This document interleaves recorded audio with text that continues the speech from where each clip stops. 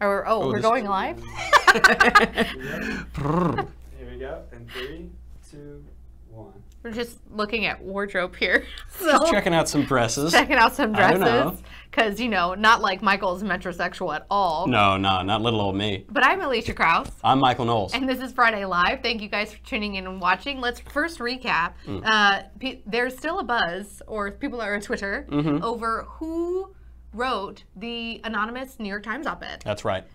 And I think that, I don't know, you think that it might have been Trump himself? Well, I could totally see it being Trump. I'm beginning to think, after Cory Booker's craziness at the Senate, I'm beginning to think it was T-Bone.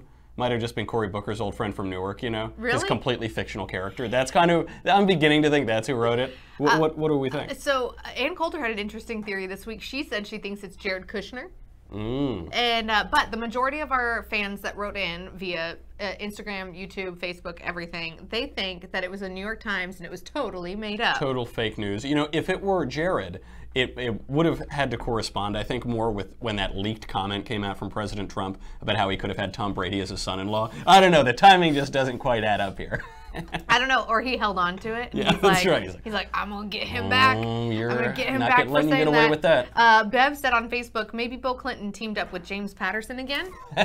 Someone else said, oh gosh, someone said maybe John McCain, and it was his last dig at Trump before he died. That's too soon. That's too soon to make that joke. I don't know about that. Someone, actually, this is legitimate. John Huntsman. Listen, I'm a little partial here because I worked for John Huntsman on his campaign. I don't think John Huntsman would have done it because, I mean, he comes from I suppose, a more moderate rhetorical wing of the Republican Party, but he's a loyal guy. He's a very loyal guy, in all my experience with him, I don't think he would have done it. Especially after, I mean, he was loyal to Trump even through the whole Kim Jong-un, North Korea summit, all those changes and stuff, because he is our ambassador over there. And so I'd be kind of surprised if. And what would he stand to gain from it? He's not going to run for president again. He's not running in 2020. That's for sure. He's not. He's got a very important diplomatic position. I don't buy it. Okay, so we talked about Norm Macdonald last week. A little bit, unintentionally, because we're both fans. I always bring up His show Norm. is out today, right, Jacob? So the show, Norm Macdonald Has a Show. Norm Macdonald Has a Show. The best title ever, I think. Norm Macdonald Has a Show is now streaming live on Netflix. And our question to you this week is, do you think that Netflix will end up canceling it or pulling it? Because there's been some new hubbub with Norm Macdonald this week. I mean, he's been on this media blitz. He was on The View, Howard Stern, was it Hollywood Reporter, did an in-depth interview with him. And in that interview, he said some stuff. What did he say? So I knew that they were going to try to cancel his show. By the way, I don't think Norm is some rock-ribbed conservative Republican or anything. I think people project that onto him because he's not a wacko lefty, but I think what he is a comedian who tells jokes. And which is so bizarre these days in our Nanette world where comedy isn't comedy anymore. It's supposed to be not funny. Yeah. But anyway, he does this interview, and I knew they were going to try to cancel his show. I didn't know they would try to cancel it before it premiered. But they asked him, what do you think about Roseanne Barr? And he said, oh, Roseanne's been a friend of mine for decades. She gave me my first job. They asked him about Louis C.K. too, Louis C.K. right? has been he wrote the foreword to his book, and he said, they both really, they apologized. They said they were wrong. What they did was wrong, and I'm glad to see them back on their feet. Something to that effect. And he also mentioned that he thought, he spoke to Roseanne the day after her tweet, and he said that she was crying and he was worried about her. And he said, maybe you should reach out to Louis C.K. because I haven't been through this before, but somebody like him has. Right. Maybe go to him for advice. That's right. Yeah. And that's what people are like jumping all over. They're jumping all over this, and they're basically just looking for an excuse. I don't think. Even if he had given the interview and said, I think tuna salad is really good with mayonnaise, they would have said, Donald Trump likes mayonnaise. What a white supremacist. We got to cancel his show. For the record, I do not like mayo. What? It's gross. Wow. It's only good if it's an aioli. Nazi. I'm trying to figure out what version of racism that. I don't know. That's very complicated. But they're gonna try to get him for it. So and now when you mean they, you mean like the SJW snowflake left. That's exactly it. They don't like. I mean, it's not Netflix executives haven't come out and said anything. No, but which is interesting. Norm Macdonald is one of the last last true comedians, and he's certainly the greatest living comedian. And you got to remember, Netflix and the left have embraced Nanette. Nobody watched Nanette. I had to suffer through it. It's a comedy special where the girl says, I will not tell jokes. I'm just going to talk about my pain. And that's what comedy is now. which, just as a matter of definitions of words, that is not what comedy is. I always thought comedy was that behind everything there's a hint of truth, and that's why it's funny. Yeah. And that's why it's awkward, and that's why not everyone in an audience will all be laughing at the same time. Ask me why I'm so good at comedy. I don't know. Timing. Why did I fall for that? Every time. I am a blonde, folks, but I try not to be dumb, and then I just fall for that crap. Seriously? Okay, so moving along. Moving along. Can't wait to see Norm's show. Hollywood Throwdown. You'd like this because it's a girl fight. Between Deborah Messing and Susan Sarandon. It's like the Iran-Iraq war. So they're I want them both to lose. They're bickering over who doesn't like Trump more. Did you hear about that? Yeah, this one's great. So did you see the tweets? I saw some of the tweets, but it was just like old lady fighting, and I just wasn't that interested. Yeah, yeah, right. Deborah Messing, who is the weakest link in that new movie about the girl on Facebook. I don't know if I forget the name of it, but she Searching or something? Yeah. That looks intense. It's a great movie, and she kind of isn't great in it. But okay, that's neither here nor there. Okay. She sends out this tweet. Obviously, most known from Will and Grace, and when they did the Will and Grace reboot, she had her little diva moment because she said that she regretted talking to Megyn Kelly. Right. Remember yeah, that? That's right. So she's this television actress. She's fine on TV, and she sent out this tweet that said STFU. Let you guess what that one means. Susan Sarandon, because Susan Sarandon famously didn't endorse Hillary. She didn't like Hillary. She's a huge big Bernie gal, fan. She Bernie said bro. Hillary's awful.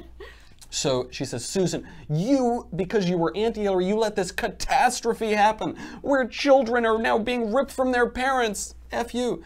The irony, of course, is that the child separation policy, was actually begun under the administration of Hillary Clinton's husband. So Deborah Messing is like, you didn't vote for the wife of the guy who started call her out for that? I didn't see any response from Susan Sarandon, which is probably and it's, the and best it's just move like for you Sarandon. think that they always say like the enemy of your enemy is your friend. So if both of them don't like Trump, then how come they're not on the same team? Well, because the left isn't at war with one another right now.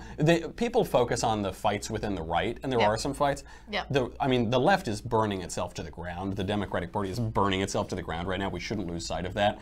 And it's a great one because it is. You're just watching them, and you think like, who am I going to root for? I'm going to root for whoever's losing, so that by the end it's just a pile of ash.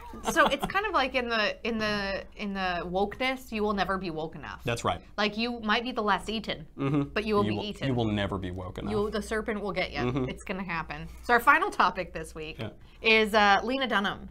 So the hubbub was on social media yesterday. Tess Holliday, who of course is probably the most famous plus-size supermodel out there, was tweeting this company that came out with this shirt that Lena Dunham worked with this company named Revolve to do. And it was supposed to be a body positivity sweatshirt that only retails for $200. Because of course. It's a sweatshirt. I like my shopping experiences tend to be more positive when it's like $20 or less. I'm just throwing it out there. I'll go to those discount stores. I don't care if one sleeve is a little bit longer than the other. That's fine. Malls. I mean, I saved a lamp from the dumpster the other day. It's like my Oklahoma redneck coming out. I'm like LA style dumpster diving. Yeah, that was my house, by the way, that you were doing. Yeah, real and nice. I'm not ashamed of flea markets and thrift stores.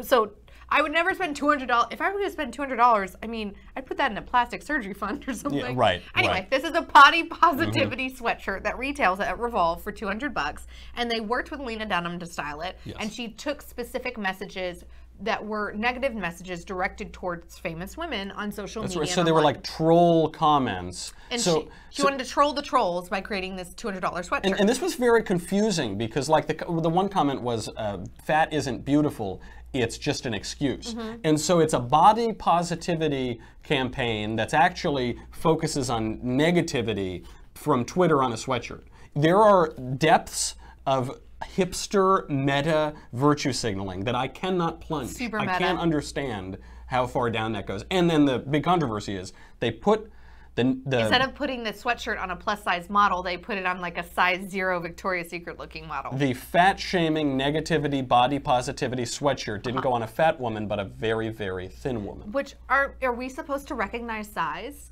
I don't see size. Like I don't see size. I don't see that. Me. Like why can't it be on a 00 person? That's right. Why? Like if you had put it on an overweight model, wouldn't that have been like too... A little on the nose, a little mean, you know. It would have been cruel, right? Like to have it...